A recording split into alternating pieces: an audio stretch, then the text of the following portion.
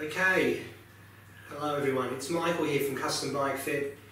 As you can probably see here, I've got a Trek Speed Concept, one of the rim brake models, a bike I really love. I rode this myself for a number of years, and I always found that, the drawback of this bike was the cockpit. And anyway, I had a client in for a fit last week. We sorted out the issues he was having with his seat position and the trouble that was causing him.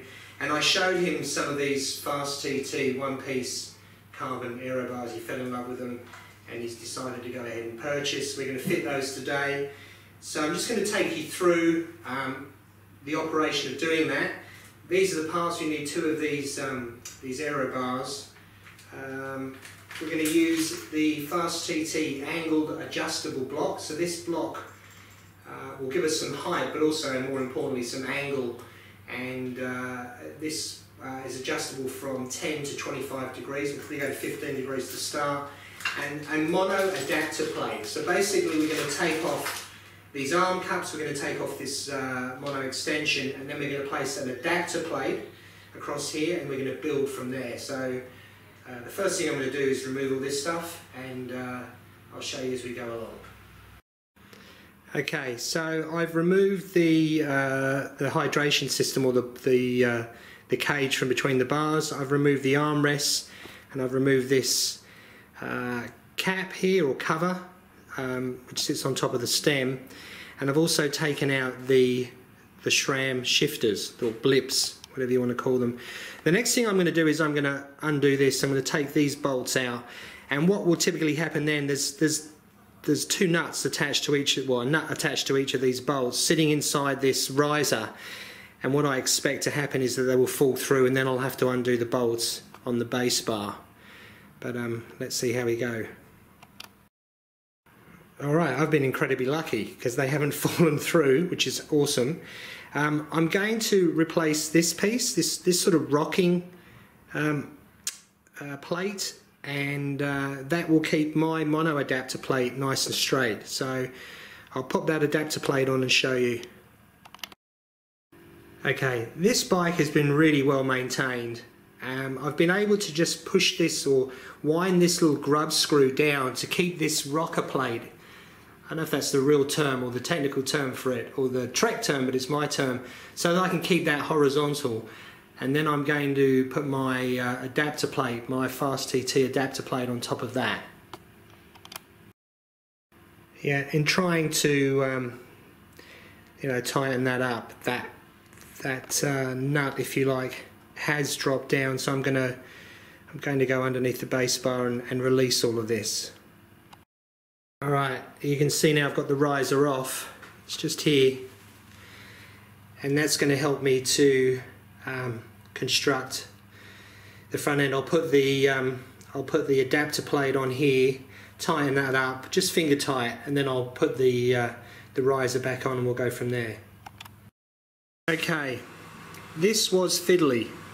So I've got my adapter plate, or my mono adapter plate, FastTT, attached to this spacer or riser for the Speed Concept.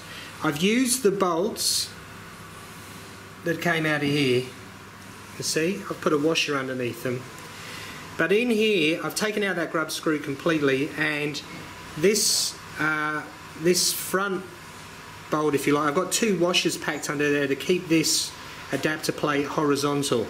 Alright, so now I'm going to place this back on the base bar.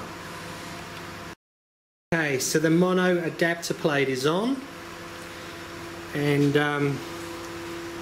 it's secured to the base bar via the riser. I'm going to torque this all up later. But now what we'll do is we'll put on the angled adjustable block. I'm going to set it at 15 degrees, and then we'll put on the aero bars. I've mounted the client's water bottle on this riser before putting on the angled adjustable blocks and the aero bars, just to get an idea of spacing. We had his arm cups fairly wide apart, and what I'll do is I'll bring the arms together. So I'm going to go with this outward setting to start off with. We can obviously move things, and he's got his junction box sitting under here as well, so it just gives that some clearance as well. Just make sure when you're doing this you put some grease in these before you put the bolts through.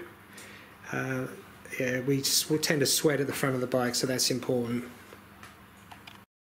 Okay, as you see, I'm putting on these adjustable blocks, more grease. Okay, what I've done here, I've got one on this side, is I've set this to 15 degrees. Right, we'll see how we go with that. And I'm tightening everything here to 6 Newton meters. What I'll do with the bottle cage, I just thought about this, that's going to have to be reversed. He'll pull the bottle towards him because we're going to have a Garmin mount out front. We'll check that, but I'm sure we're going to have to turn that cage around. Alright, so I've mounted these adjustable blocks, and I did a sort of trial run with the aerobars on, and I've decided to move them in to that midpoint. You can see there's 3 points, you can fit them on this adapter plate. And now I'm fitting these mounting brackets, which are really smart because you can change the angle. Alright, so I'll have a play with that. I'll set those both and we'll get the aero bars on. I also flip that bottle cage around.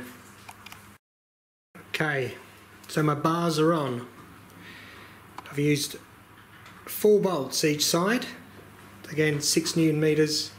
You can see these are on a 15 degree angle. And now I'll just put the shifters back in, route the cables, and put this cap back on, tidy everything up. It's looking good. Okay, just a note for anyone that's going to obviously install these at home. What I find with the SRAM blips is this hole is just a tiny bit tight. So I use just a small round file, very gently just open that up a little bit. It just takes a tiny bit of filing to open that up so you can pass the cable through properly. Bars are on. The only thing we need to do is tidy up some of this cabling under here, but I'm going to wait, the client's coming in tomorrow and I'll do a final fit with him just in case I need to move anything. I won't worry about the cabling till then, but as you can see, it's a nice solution, very clean. It is a bit fiddly, but fiddly in the way that you can make lots of minor adjustment, and I think the client's going to be really happy with the end result of this. I know I am. Hope he is too. Okay.